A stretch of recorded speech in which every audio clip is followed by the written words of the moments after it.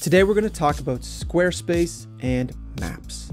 Squarespace has a map block, but it's pretty basic. You can only have one marker per map, and you're stuck with the default marker style.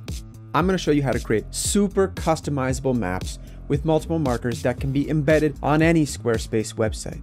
You don't have to code or do anything complicated. It's all very straightforward. Let's get into it.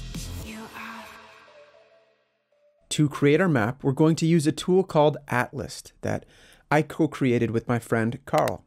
We're going to build the map in Atlas and then embed it on our Squarespace website. So let's create a new map. And let's add our first marker.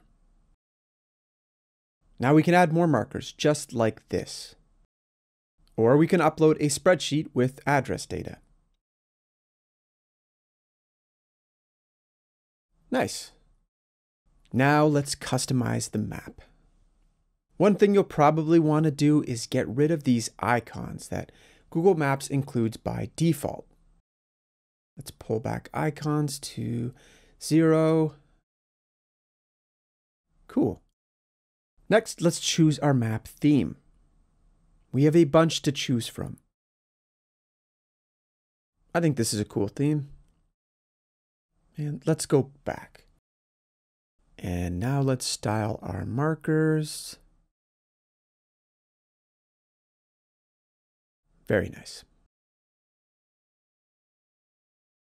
Now when we click a marker, a modal opens up. We can add all kinds of info to this modal. For example, we can upload photos. And we can, of course, customize this modal to dial in our design exactly how we want it to look. When we're ready, we can embed this map on our Squarespace site. We'll go to Publish and copy the embed code. Then in Squarespace, we'll add a code block and paste in the embed code.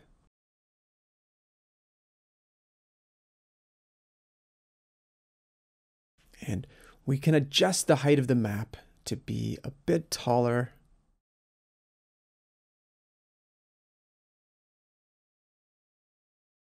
Perfect. Now we're just scratching the surface of what Atlas can do. You could add a sidebar with search. You could add custom fonts, or turn on marker clustering if you have lots of markers.